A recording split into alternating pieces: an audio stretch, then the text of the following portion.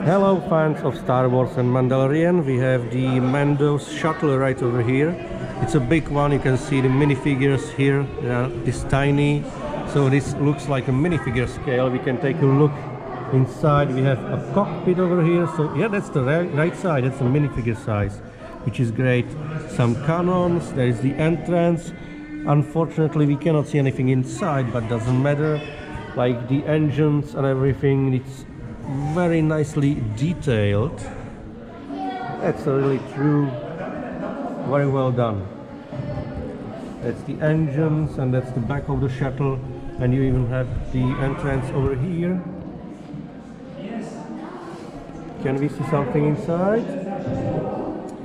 Maybe a complete darkness. So that's the MOCed shuttle. There is some smaller shuttles over here, and we also have from Star Wars the Palpatine's shuttle, and that's also a custom-made MOC, and it's a big one. So you have some soldiers here as well, and Palpatine himself just getting out and being greeted by Vader.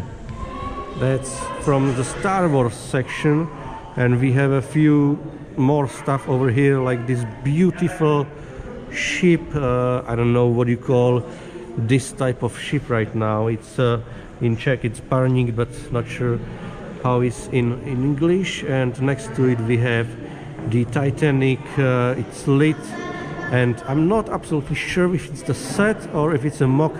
It's probably a set, but the guy is that good that it could be a MOC.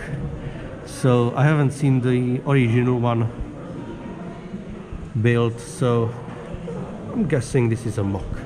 We'll see. And next video will be that huge space base over there.